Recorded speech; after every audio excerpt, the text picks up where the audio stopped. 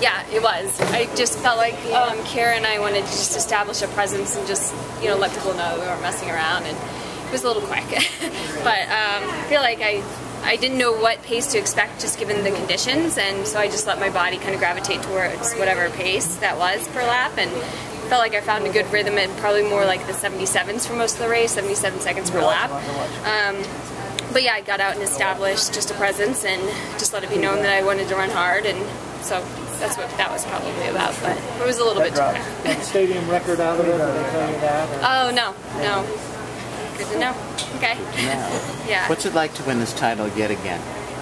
It's important to me. It really is. Winning national titles are important because it's the step towards the next level, and so, you know, I think it's important to win national titles, to have a presence in the U.S. and just hopefully inspire and motivate people. And I enjoy winning national titles. I love the competition, the atmosphere, and it's just important to be a part of it. So, yeah.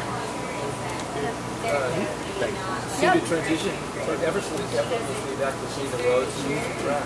Yeah, you know, I think some of my training that I did for Boston, you know, I ran a really solid 10K like 4 weeks out from my marathon, much faster than even tonight. So I had still some of the track legs in me, and I actually focused more on the speed, and I didn't do as much of the endurance training because I'd already done that all winter and, you know, literally done months of that. So all I did was just sharpen up for this, and it wasn't as fast because of the conditions, and it was windy and hot, which is just like seems like an oxymoron. But so yeah, so the conditions weren't ideal, and just had to make do with what it was. But yeah, it was a very nice transition between the marathon. I only took like 3 days off. My quads were sore for about 10 days, but got over that, and then just kind of seamless transition.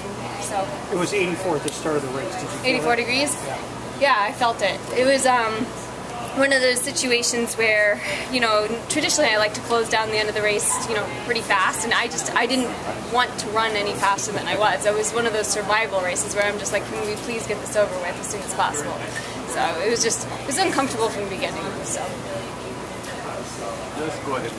You thought I had the Worlds at all? Have I what? Thought I had the Worlds? No, not too much, other than I wanted to be on the team, but I haven't really thought about the race per se or competition really yet. Now my mind's thinking about it though. What's your racing schedule going to be like between now and Moscow? I don't know. I may stick around and run the 5K on Sunday, and then I may just get ready for Moscow and then maybe run a little bit after Moscow. So I think I'll just run maybe one more competitive race, and then that'll be it for Moscow. So. What do you think it's going to take to medal in Moscow? Or is it more a question of how fast somebody can close? Yeah, I mean, so it just depends on the race. If it's a, you know, more of an pure endurance race where it's just a good solid effort from the beginning, I think I probably have a better shot of doing well there. If it's a kicker's race, I won't fare as well. I can kick, but not maybe as world class as some of my competition. So, you know, I don't really know. I'll let my coach, you know, do the homework, and we'll sit down and see what needs to be done. But I'm feeling pretty fit. My fitness is coming around. So. Would a scenario with you taking a lead early on in the race, maybe from the beginning or the midpoint, be a possible strategy? Yeah, I'm not afraid to lead at all. It's one of my strengths, I think. I'm not intimidated by it. And but you know, when the competition's all equal, it's harder to shake people who are just as good, if not better, than you. So it's a gamble, but sometimes it's a tactic that does work. So that may be a route I go. We'll just have to wait and see the other countries, who's going to be in Moscow, and what the teams are going to be like. So there's a lot of people in those stands that like to see you in the 5,000. So. Oh, okay. Well, yeah, we'll see. I'll see how these feet heal up. I feel a little bit of a blister coming on, but yeah, as long as I feel healthy. I mean, I think I would love to run in the 5K. It's just some good competition, good U.S. runners, so it'll be fun.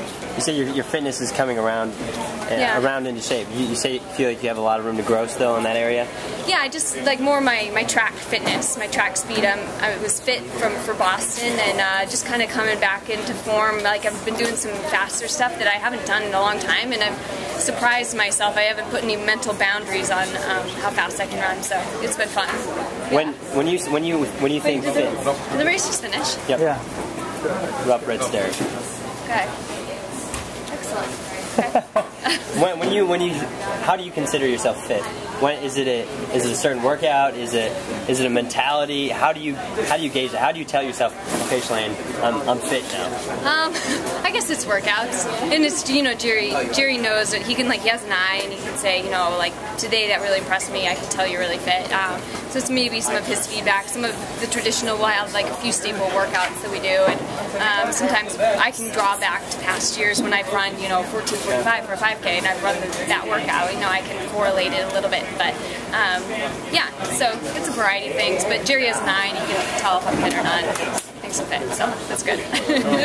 So the 5K, is the middle of the day, Sunday, Saturday? Yeah, I think it's going to be a scorcher. That doesn't bother you? Yeah, probably. It won't be comfortable. It won't be really. It won't be like a nice race, but I mean, it is what it is. Everyone has to deal with it. So. But you don't have to do it. I mean, it's just you want to prove that you can still beat him at 5K? I just think it's a fun challenge. I mean, I just look at all the names, and it's just like I'd like to see what I could do.